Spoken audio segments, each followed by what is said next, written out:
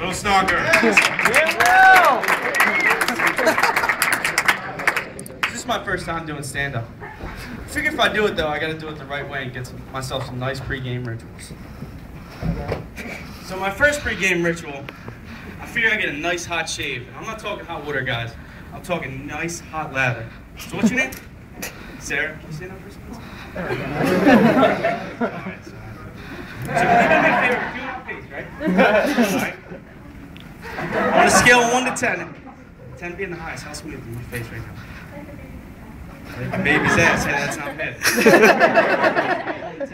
I'll give it a 9. I'll give it a 9. See, the thing is, Sarah, my roommate said you couldn't use the same razor for your balls in your face, but I guess you can. Bill, nice to meet you, Bill. Now that we're like cool friends, you know what I mean? I'm shaking your hand. I'm going to tell you my second pregame ritual. I was really nervous before the show.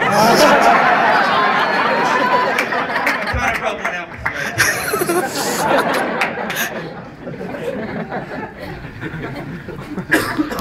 So yeah, I'm not gonna lie, I was pretty nervous before the show. We all get nervous, we break out on our face, but has anyone got nervous and broken out on their dick? No one? Note to self. That shit on your dick is not normal. Probably is herpes. Sarah, I got something for you. Oh no, I left it over there. I was gonna give you a little Purell to wash off your hands, but I'm sorry about that. You too, David. But so I got time for one last joke. All right. Girls, why when you're at a party, why do you all go to the bathroom at the same time? You know what I'm talking about? Like 6 of you are going to the bathroom at the same time. I mean, one's pissing in the sink, one's pissing in the toilet, one's pissing in the bathtub. I like taking baths, all right? But like my real question is, all right, what happens if one of you has to take a shit, you know what I mean? I don't want to be in the bathroom when someone's taking a shit. So like, is there like a sign? Is there like a sign, baseball sign?